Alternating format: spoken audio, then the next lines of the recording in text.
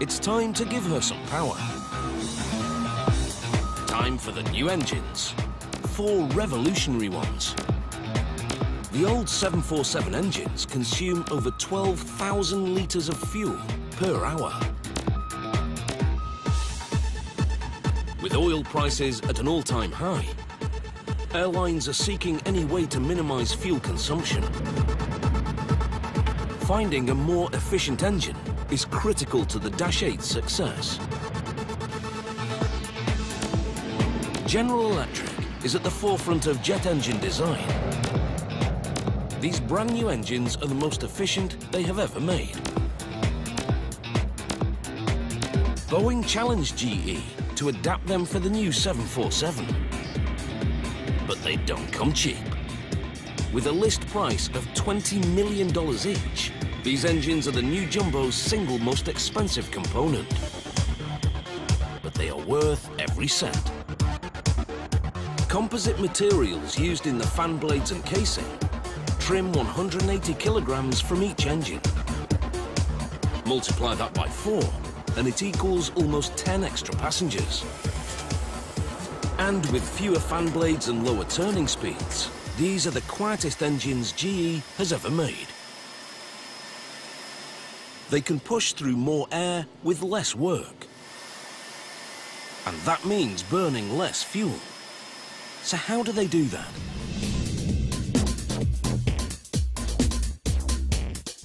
Only 10% of the air is mixed with fuel and burnt in the combustion chamber, driving a series of turbines that power the big fan at the front. And that's the fan which pushes the other 90% of the air out the back of the engine, creating thrust.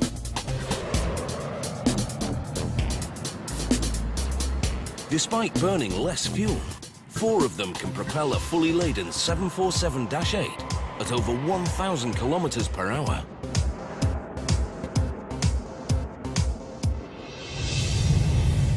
Just one of these engines creates as much thrust as all 8 engines on a B-52.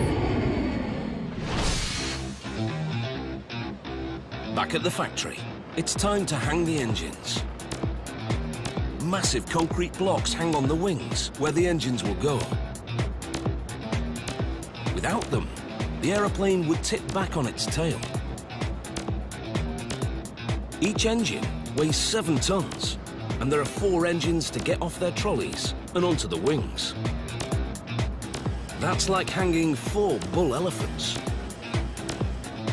It's a job to do slowly and carefully. Let me put a little tension on it and test it. If the 4 winches are slightly misaligned, it won't go in square, and they're in trouble. 45! Got your wheels where you want them? Our team's a pretty tight unit. We work together fairly well. We all have our positions on the plane that we like. 0. All right, start pulling your pins. Yep. We communicate well together this way. Keeps us from getting into any troubles.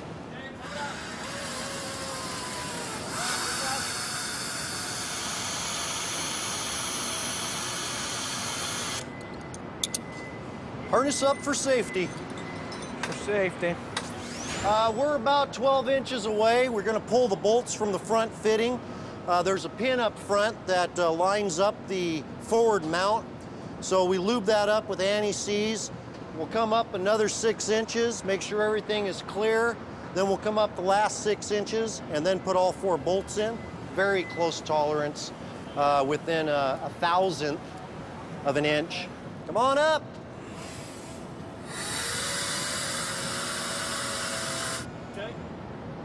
It only takes 8 bolts to hang these massive engines. All 4 started, all grabbing.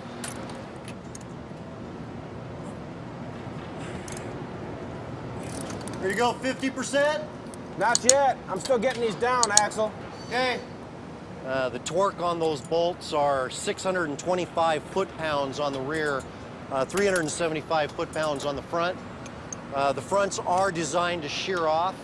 That's per design, and that's in case there is any problems that the engine will shear at the front, fall back and break away from the plane without taking out wings or flaps or any of that. There's one. There are 3 more engines to mount. Once again, the crew will need to burn the midnight oil to get the job done.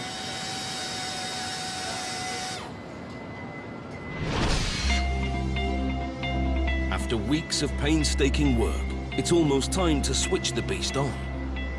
But first, there's more painstaking work. Every circuit needs to be checked, one by one.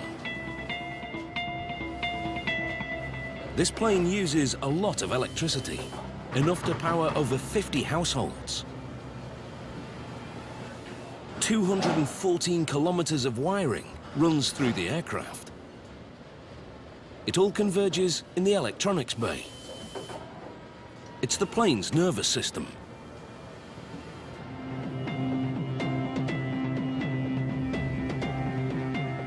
The new fly-by-wire technology is controlled by onboard computers. But it's not totally automated. The pilot can override the computer. And there are multiple layers of backup if something should go wrong. If I were to lower the flaps, it takes hydraulic systems to do that. But if for some reason the hydraulics were unavailable, we could use the air or pneumatic air pressure to lower the flaps. If that was unavailable, we could use electricity to lower the flaps. So there's multiple layers of redundancy. Technicians use a special computer to send a test signal to every single circuit. Secret Dragger 10495. On. Okay, Kilo 2. Bravo 24 and Bravo 21. Off. The moment of truth. Time to plug in the factory power supply and fire her up for the first time.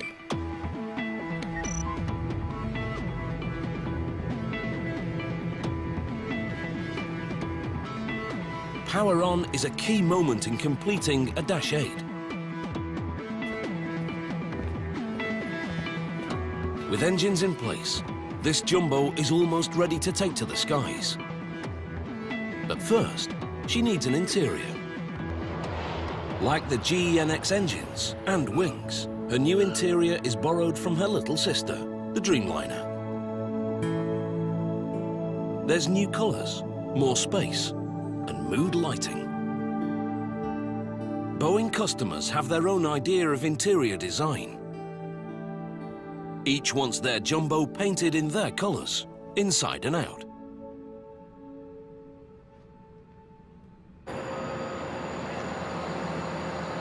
In the mega factory's huge paint shop, the green protective vinyl is washed off.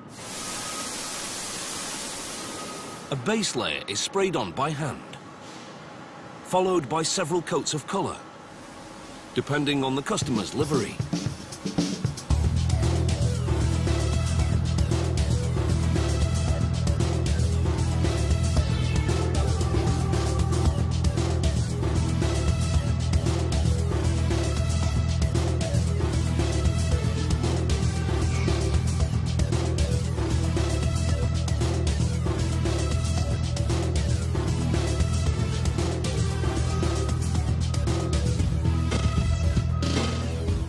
They need to be careful with the number of layers they apply. Too much paint could mask telltale signs of metal fatigue. And besides, the extra weight of more paint would only increase fuel consumption. A typical paint job uses 500 kilos of paint. It will last 4 years. This one is painted in Boeing's own colours because it's time to put her through her paces. She must undergo a series of grueling test flights before delivery. Test pilots push the plane to extremes that will never be endured by its passengers, unless they work for Boeing. Just putting away the hand luggage won't be enough for this flight. These Boeing engineers have to tie everything down, from their lunch to their laptop. you don't have it clamped down, things fly in the air. And it'll literally go straight up to the ceiling, and it can come down and hit you on the head. The flight load survey is one of the most grueling tests for the plane. And for those on board. A strong stomach comes in handy.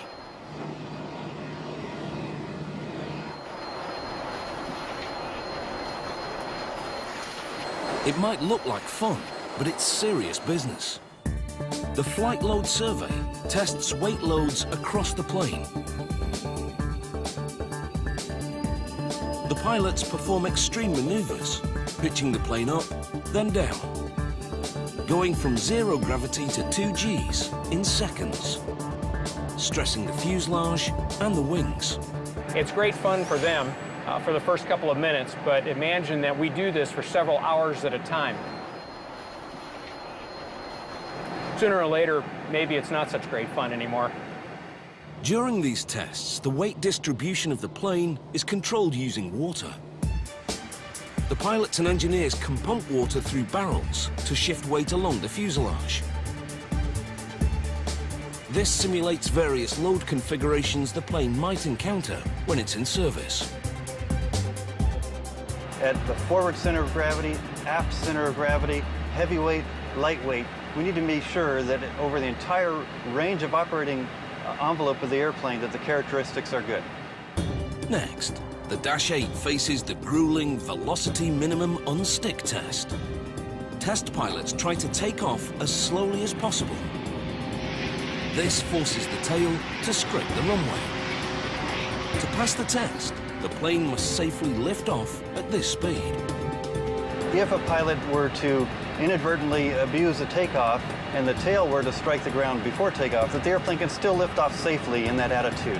And so when we do that, we attach a long wooden block on the tail so that we'll drag the tail on the ground and we don't damage the skin of the airplane that way.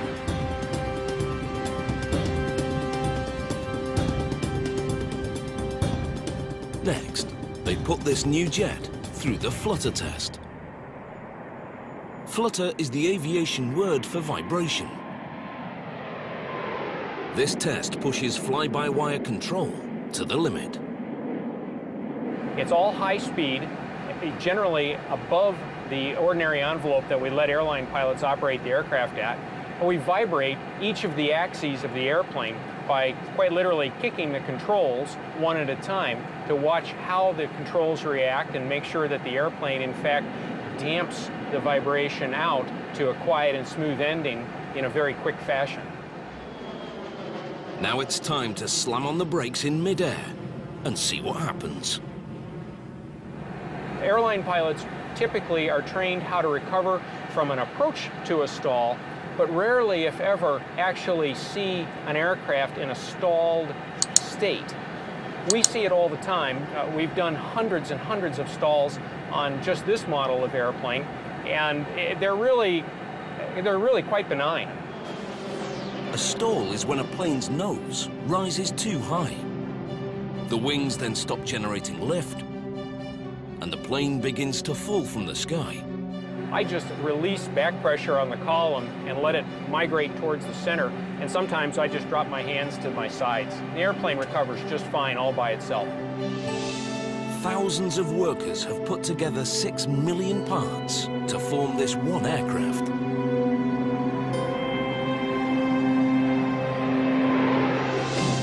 She's conquered everything the test pilots could throw at her. She's survived manufacturing delays and deadlines. For just $333 million, you can have a brand new Boeing 747-8 all of your own. The new Jumbo is ready to take on the ultimate test.